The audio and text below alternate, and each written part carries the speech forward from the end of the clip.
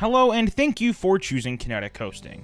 In today's tutorial, I will be showing you how to make yourself admin on your Palworld server. So without further ado, let's hop right into this, shall we? First things first, to make sure your server is offline, you can turn off your server by heading to the top right of the page, clicking the power button, and then either clicking the stop server button or the stop server button. Next thing you're going to do is head to the settings page on the left hand side, and you are going to set an admin password here. For the sake of the video, we have made this password make me admin.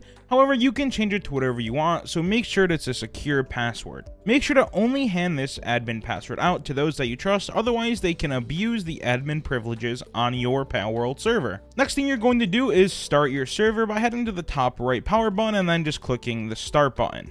You'll know when your server is online because you'll see the power button start to blink green.